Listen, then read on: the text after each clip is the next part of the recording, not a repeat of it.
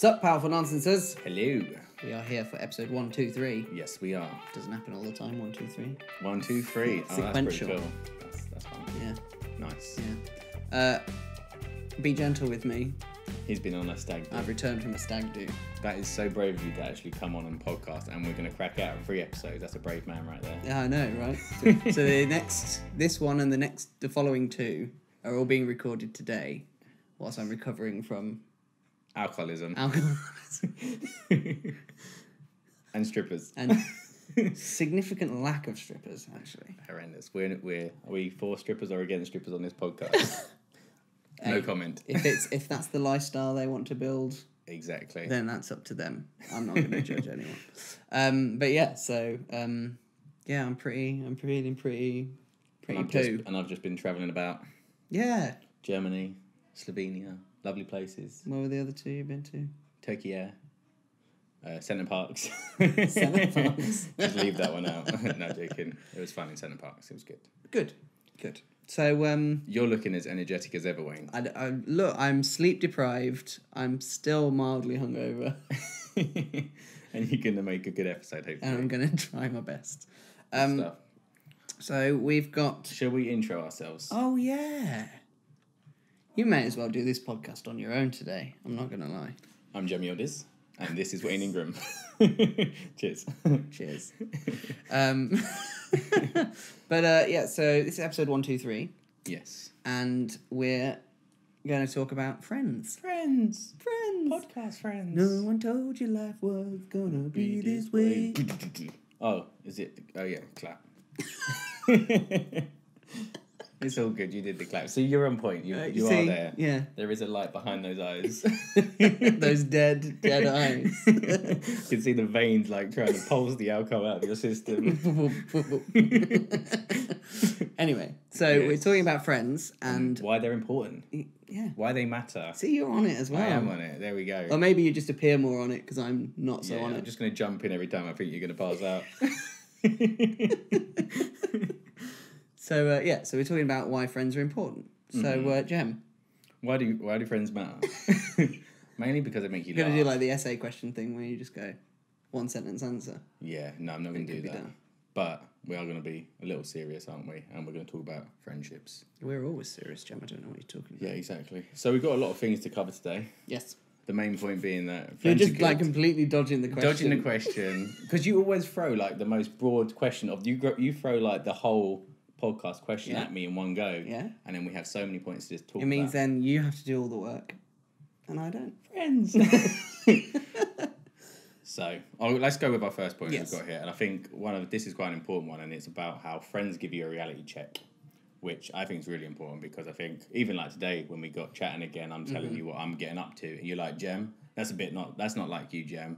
I don't know if that's the right move. And so I think one thing that I think friends are really great with is that, especially when you're doing something that they think's against your character, and so they're going to tell you about it. Whereas I think a lot of the time, people probably have like people-pleasing friends, people who are kind of like shallow friends to you, and they won't tell you about yourself when you're going wrong. Yeah.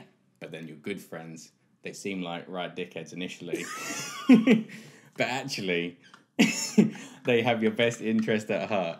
That is the truth. It's true though, isn't it? It's true. No, Like it's if your friends will tell I'm you. laughing because I am. If there's one thing that I win at on the friendship front, Yeah. is I don't sugarcoat shit. You tell people about themselves. In fact, when you text me like, I've had this idea, I need to talk to you about it. I'm like, what do you need to talk to me about it for? You're like, because you're good at telling me that my ideas are shit, basically. I get too excited, and then Wayne's the one who kind of like, really, Jem, is that what you want to do? And I think sometimes you need that. And I think that kind of goes on to the point that you kind of have a group of different friends. I think sometimes it's really important to know who's the Who to right go person to talk Absolutely. to at the right time. Yeah. You know the friend who's always jokey, you want to go out and have a laugh in the pub, but then if there's something serious going on in your life, Right. you know that friend you're going to go and talk to. Right. Like, So I know that if I need a little bit of a nudge in the kind of like, let's think a little bit more positive, I know to come to you. There we go. Because you're always the one that's like, yeah, but think of it this way, and actually the positives are this, and this. Yeah. I'm like I get really optimistic with people, whereas I need people on the flip side that I need people to kind of wear that black hat and be like, Gem, that's very optimistic, but where's the reality behind it and stuff like that. So I do think that's a really important point, that I think having good friends, because they're actually going to tell you about yourself, or they're going to know when you're going off like radar as well. And especially like we said the other day, like sometimes when you see a friend and then you like, oh, they're acting really out of character. Mm-hmm. And then that's kind of like, sometimes they don't know that they're being that way. Yeah. And so sometimes friends can highlight the fact that actually you're acting weirdly, or is something up, or they can see when you're out of character, maybe there is something you need to talk about, and they can kind of coax it out of you. I know sometimes I can tell through a text if you're pissed off, and I'm like, oh, he needs to talk about something, or something like that. So I think it's really good, and it helps you kind of like work through, maybe if you're in your own head, especially. Definitely. So this was an interesting point, Jem, that I'm not quite sure. Well, the point here is that I'll read verbatim what you've put. Go for it. Your online friends can steal thoughts and behaviours. Yeah, and I think that kind of goes more to the kind of... I get the point, but what's the significance of the online friends? I think because we have a lot of like loose tie-in friends on Facebook, so just because like they say, oh, you can't really have a massive friend, you have close friends. Oh, I think I understand. So you might have like 5 to 10, or even less than that, really close friends that like they're the ones that are your besties, like they're really close to you, and then you have the other friends, the 400 other Facebook friends you have, right, who then now share everything. You're not really, they're like loose ties to you, but we spend so much of our time on Facebook that they're having an influence on us, and they're influencing our behaviours. I never go on Facebook. Like, you're always bitching about something. No, actually, you've actually cut down. But no, it's that idea that I think we have so many friends around us, and I think there's a massive difference between your Facebook friends, obviously, because we just like anyone, like got old friends from school that you never speak to, but they're in your view every morning when you switch on your phone, and then you're kind of seeing what they're talking about, and then suddenly everyone's talking about the same thing, right? And then you're like, wait, should I be thinking about this thing? Should I be thinking about, oh, everyone's having babies, we spoke about it before, everyone's doing one thing, and then suddenly you feel the need that, oh, I should probably be doing that too, right? And so I think close friends kind of, which is a bit of a point that we have later on, I think really, really close friends are very much aligned with who you are. Like, they've got the same belief systems. I said that, like, the fact that we went to uni together, how many uni friends have gone now? But because we're kind of extensions of each other's personalities, that you kind of get on and you stick together and you stay together. And I think that's what a lot of people maybe don't have, that close bond with people, but really a friend should be someone that is basically another he's just a you. It's like there's so many things, a reflection of you, I think. Yeah. You don't want someone that's identical to you, but you want someone that has your values. The same values, but maybe a different stance on it. Yeah. So that you've got it in check. Yeah. Or that person is like a heightened version of something that you really enjoy about yourself to a different degree as well. So they kind of... That's why I hang around with you, because I really enjoy that. I'm a bit of a knob. And I emphasise how knobby you are. Oh, right.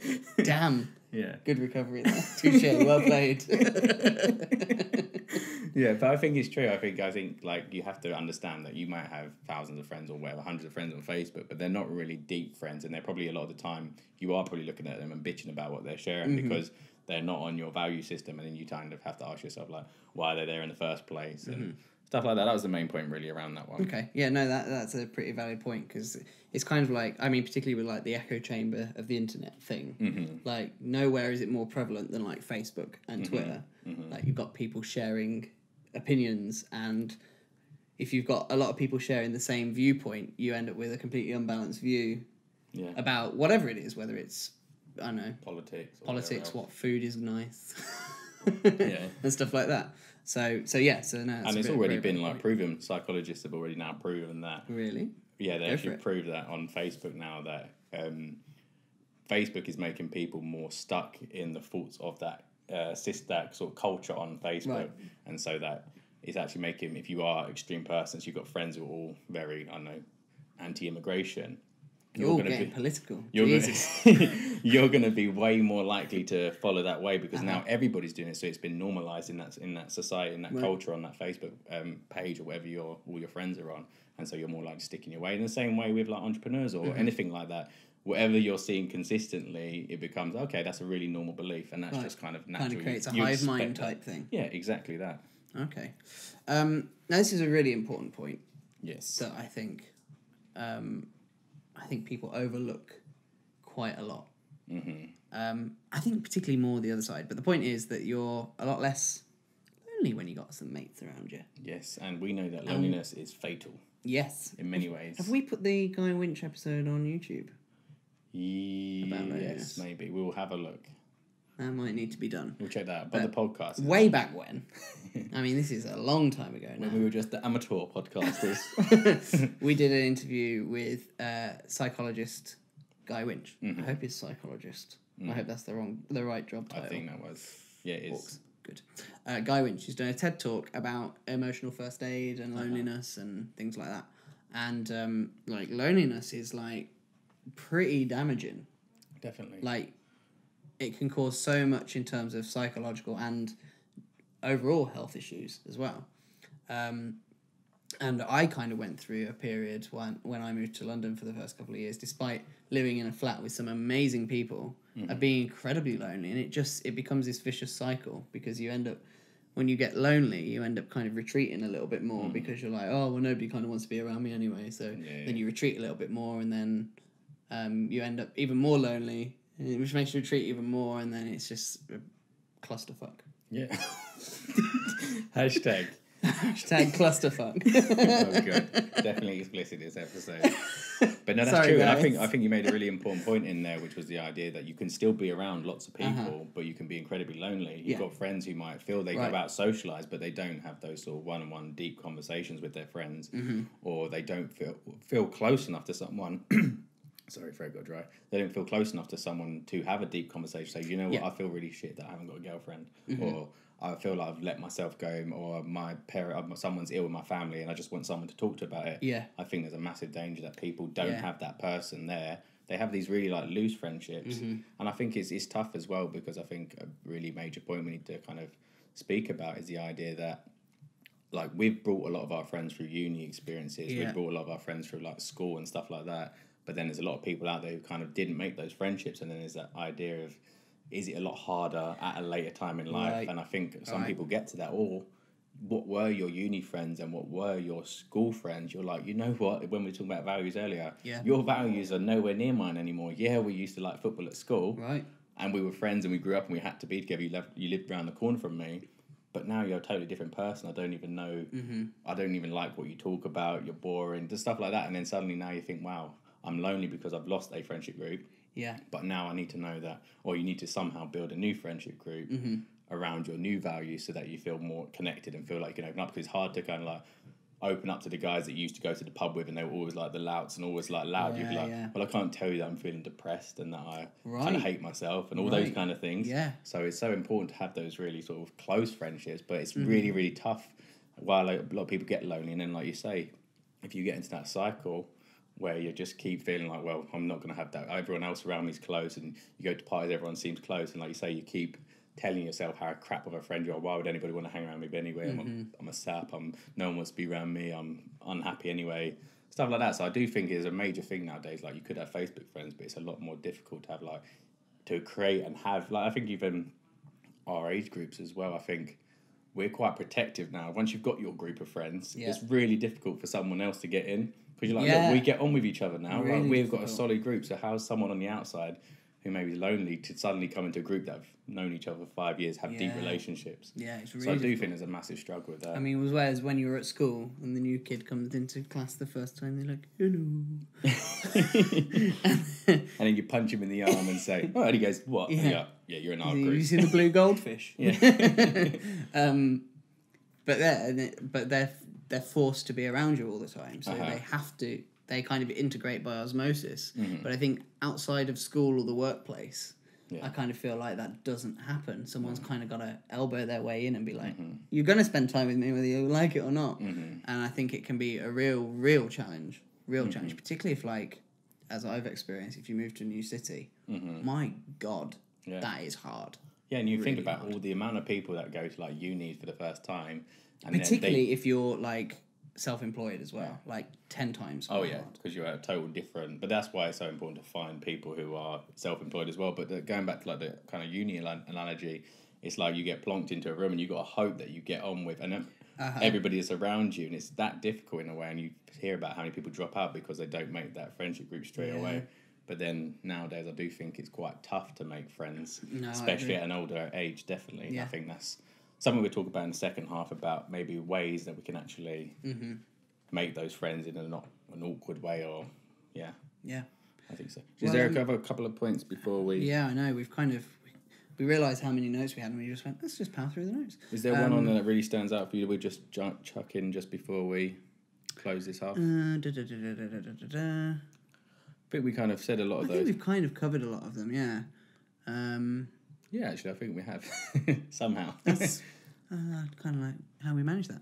The one thing I will say, and it's just to kind of end this half of the episode, it's a bit of a cliche, but I think it's so true, is that average of the 5 people you spend the most time with, which I'm not sure who that came from. Loads of people might have been claim Wayne it, Dyer, maybe? No, it won't Wayne Dyer. Not Wayne Dyer? No? Okay. Don't think so. Yeah, so, and it's become a cliche, but it's incredibly accurate, I found, because, again, it's kind of what we're saying about sharing values, and your values kind of join up with each other and merge into one. So really just consider who it is that you're... Yeah, and it goes back to that evolutionary thing, that who you hang around with, you had the same value system as them, and you end up becoming very much similar to them. Mm-hmm. Precisely. So, we'll take a short break. Yes. Thank our sponsor, and we'll be back in a jiffy. So, we thought we'd just take a few seconds just to say thank you to our sponsor, University of Northampton. Huge thank you to them for supporting the show. So, why should you check them out? Well, first of all, we're alumni. We went there, so everything that we kind of deliver to you kind of comes from them in a way. But also, they're not just about getting a degree. The thing we love about Northampton Uni, from experience, is the fact that you come out of your course with your degree, but also there's so many options on the table. They understand that it's not just about going out and getting a job anymore. It's also about the possibility of setting up your own business and becoming an entrepreneur. And to top that off, it's not just about setting up a business, it's about setting up a social enterprise. That's their specialist area. So if you're thinking of setting up a business, it can also be one that's doing good to the world and delivering social impact. So check them out, northampton.ac.uk, and huge thank you to them for supporting the show. Welcome back. We're back. I'm still completely energised. You had a massive tea this morning. You should be fine. I've had two massive... You got to do the power posture. Let the energy flow. There we go. See, this is why friends don't matter. Ow.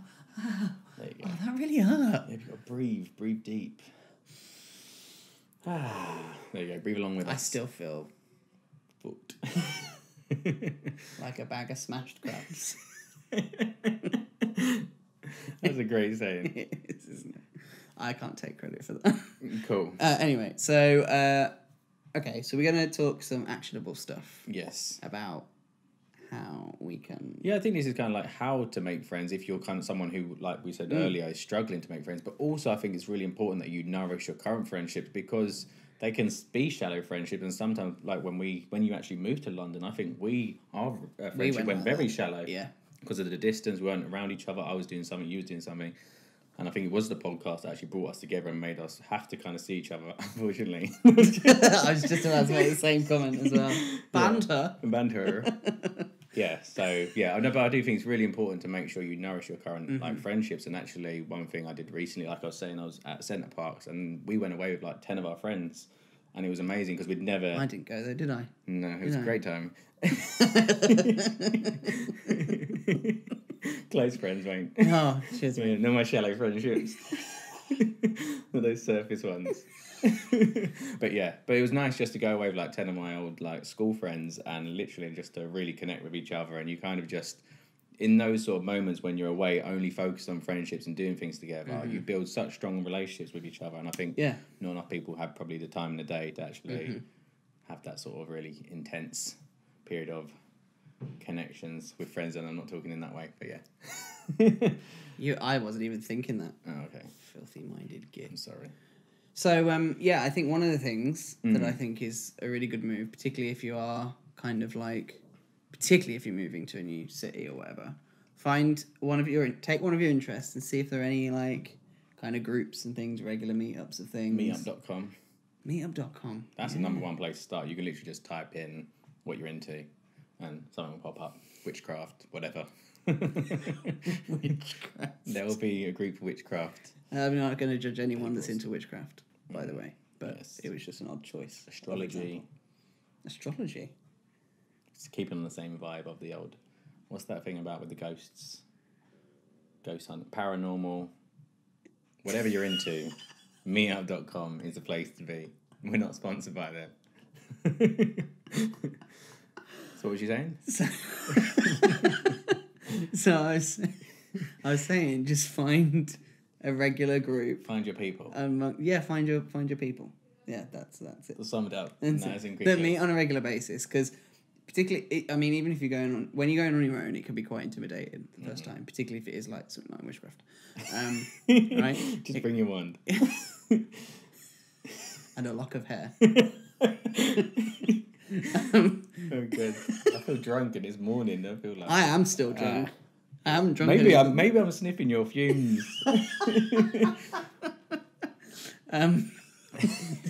So, was it vodka? No, JD, of course. JD, of course. Yeah. Not sponsored by them either. But yeah, so it can be quite intimidating going on your own for the first time. But the thing is, kind of like that thing I was saying about when you're at school and you're with new friends and you're forced to see each other, you kind of end up, a bit of osmosis happens, and you kind of just end up finding your people at that place. It's like when we go to like talks and stuff nowadays, and then you find like a entrepreneur or someone who you go speak to, and just like as soon as you get talking, like, oh yeah, you're like me, oh yeah, you read these things, and you're like, you feel so at ease when you know that you're nerdy in the same ways that I am. So you're admitting you're a nerd. Which, I mean, you went to a Star Wars convention, so I'm sure you felt right. I did. That was amazing. Oh, it's fine. An error popped up on the screen. And again. And again. Is it gonna keep going? I think that looks like it's hanging out a little bit. What it looks like, is it? That might sound rude to the podcasters, but it is actually it's a USB hanging out. Yeah, so put your USB away. This episode's going so smooth. Anyway. Yeah, so I think just generally the online interests, the offline interests are all going to be just ways that you can just kind of meet new people. I actually have found that there are a lot. I mean, I'm very good at chatting to people online, and if you are quite shy and a bit of an introvert, that is a really good way to meet people that even that, you know, they can be still local. Yeah. It doesn't just because you're talking to them online doesn't mean that they have to be based in Kazakhstan. I don't know why I chose. But do you feel like you still have as deeper relations with them, or do you then because you chat to them online? Is it then you meet them outside and then? There's quite a few people that's been like, oh, we should just go for a drink. And I guess there's no ulterior motive. It's just you clearly get on. Yeah. So just... I guess that helps as well. Like you say, if you're an introverted person and you speak to them online first, you find these groups. Because I know in these meetup groups, you can actually just see the conversations, get chatting. And then when you meet on the day, I guess it's less intimidating because you've already had a bit of go on the discussion board or something like that. Yeah, it's a discussion board. How old school are you? They do on those meetups. They have like at the bottom like a little discussion board where it just pops up with bits and pieces. You mean the comments? That's the one. Discussion board. The bit where they talk. You're gonna get you an anorak. You're gonna start wearing beige soon, aren't you? I've got the beige shorts on. I almost want to pick up the camera and just show everyone. I'm going to have to take a photo just as proof, but he has totally got beige shorts on. I'm barefooted, it's lovely. So kind of connecting with people online first can be really helpful if you... And I think nowadays, online does allow you to find really like niche people. You can be so specific with your kind of people, but then... Like I say, there's always... Actually, I don't want to open up that can of worms. I was going to say, like... There's always Tinder. I wasn't going to say that, but that would do to get me out of what I didn't want to go into. Flipping now, the bands is out of control in this episode. I'm sweating. All right. Another one. Yes. Now, this is a really good one. And this is one that I kind of think I should do more often. Is this the one about barbecues? No. You do have a point about barbecues on it, though. Did I make this point? Organised casual barbecues. I love that point. That's probably one of my favourite ones on there. Okay, well, let's go with that one since you brought it up. Go on then. Organised barbecues. Yeah. Casual gatherings. But that goes back to that kind of like being intentional with how you're going to kind of nourish your friendships. Right. Because I do think like people often say, look, oh, that person hasn't spoke to me for ages and really weird. I was chatting to this person so much and then suddenly they've gone off the radar. And I'm just like, well, why didn't you arrange something? And they're like, oh, yeah, I didn't think of that. Like, why don't you just like book a group on like free cocktail deal, whatever you want, and be intentional with how you're going to nourish that friendship. Or do you actually not like that person? That's why it's kind of fallen apart. Mm-hmm. But it just surprised me that people always kind of get a bit like weirded out when someone stops talking to them, and then they're like, well, just make that bit of effort to then put something on to kind of reconnect. Then after you've made the effort several times, they're still not talking to you, then maybe cut your losses. Yeah. Then they're making a point that they didn't want to see you. I've called them 20 times today and they've just not answered the phone. Yeah, that's a friend that doesn't want to see you. Probably. I don't want to put that into your minds, but probably. Yeah. Yeah. So yeah, just organise events and gatherings with people, because you will, obviously it's better to have friends to bring to them. You can't just be like, hey everyone, hey Facebook. Hey Facebook, I'm having a house party. Parents on holiday. Everybody come.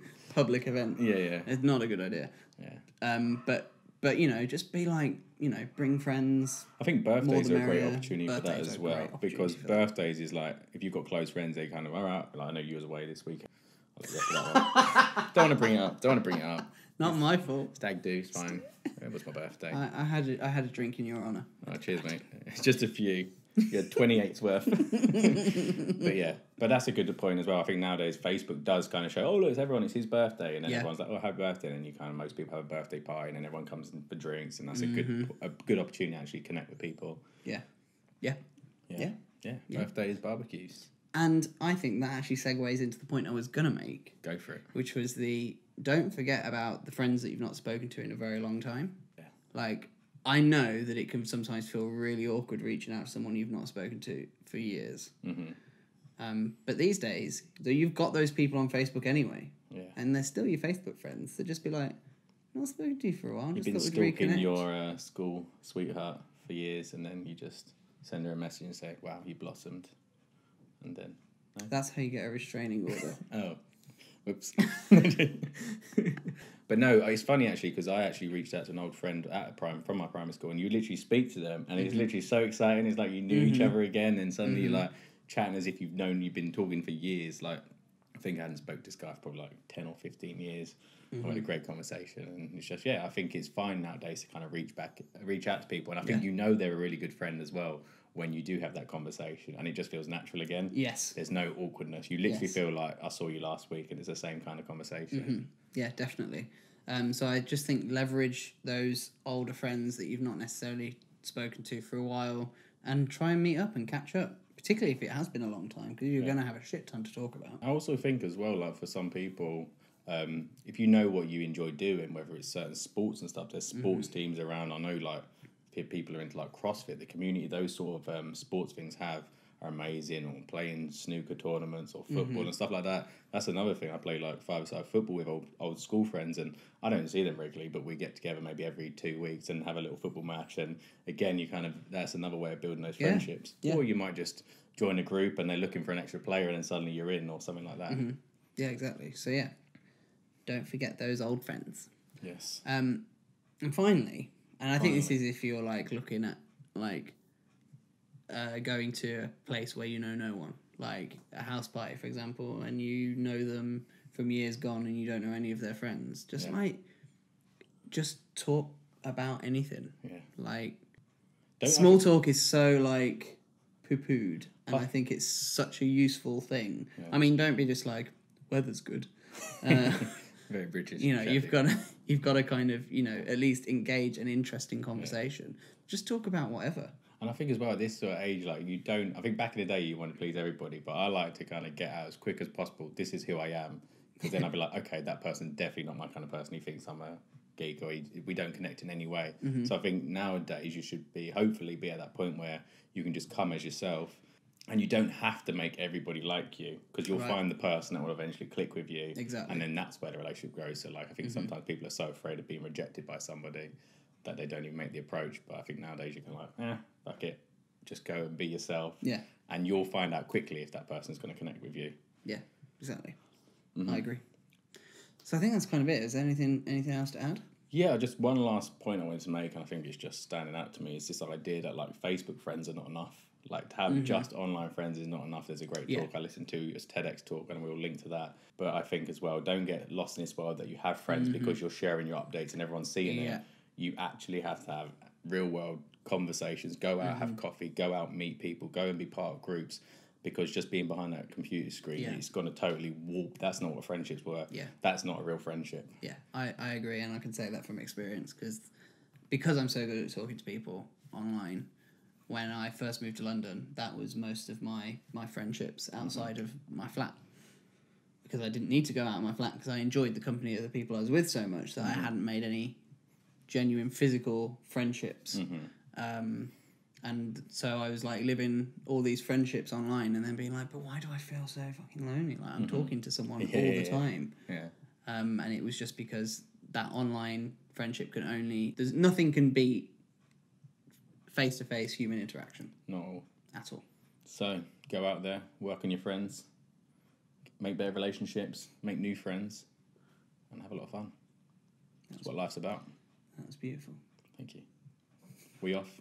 Yeah, I think we're going to wrap up there. Wicked. So if you're watching on YouTube, please hit that subscribe button if you're not subscribed already. And if you are subscribed or not subscribed, hit that thumbs up as well, because that boosts us in the rankings, which means more people see it, which is great for the show. And if you're on iTunes, listening on iTunes, on your podcast app, thank you. Then head on over to, thank you, yes. Head on over to iTunes and leave us a review. 5 stars or more would be greatly appreciated. That's it then. So we shall see you next week for another episode. See you later.